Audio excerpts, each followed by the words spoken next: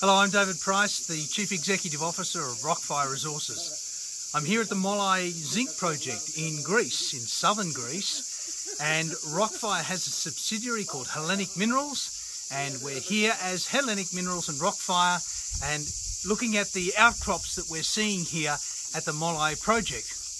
I wanted to show you some of the old workings that have occurred here. I'm not sure if you can see this, it's a little bit dark down in here.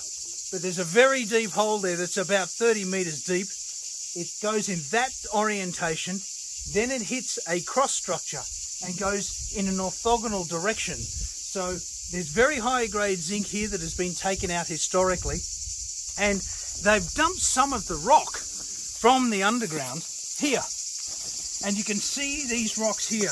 They're blacks, which is the goethite. There are reds, which are the hematite. There's these limonite, which is this deep tan colour, and interestingly enough, limonite comes from the Greek word limoniti, which is of course lemon, being a yellowish colour. So these rocks are all iron oxides, and they're the weathering of the sulfides in this zone. And you can see there's quite a collection of some of the material from underground here. We'll be sampling this. Watch out for the results. I'm sure they'll be very good.